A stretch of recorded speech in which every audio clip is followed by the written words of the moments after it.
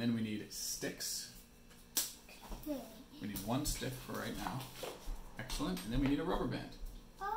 Okay, it's in here. Excellent. Step 1.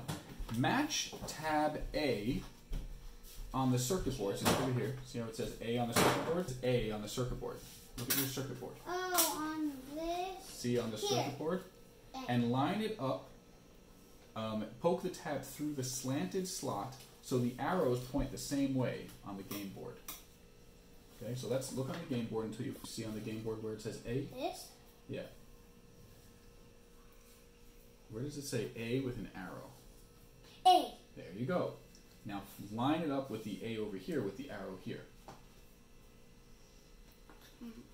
Excellent. Look how it lines up here. So let's look at the pieces. Let's see if there are pieces that look like they should go together. Okay, kind of like a puzzle. Which part of this fits into a part like this near where the A is? Or where the A is pointing. Yeah. Oh, here. Ah, excellent. Excellent. Perfect. That's excellent. Next. So look, they said make sure it's like this. Make sure that the brads are pointing down, right? And are they pointing down? Yes. Good. Perfect. Because they're going to go down here. Exactly. The balls are going to go that way so that they can complete these circuits, right?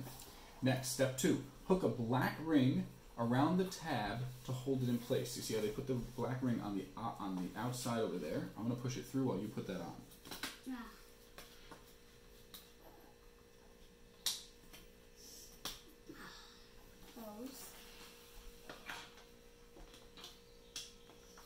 Perfect. See, now it's holding it in place. Next, step 3. Match up tab B with the tab B on the circuit board, on the game board, and do the same thing. Excellent. I'm going to hold it for you. And then this. And then you got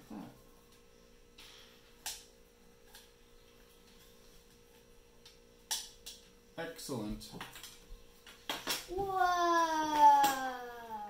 Slide the M piece onto the circuit board so that the legs of the M should go between the foam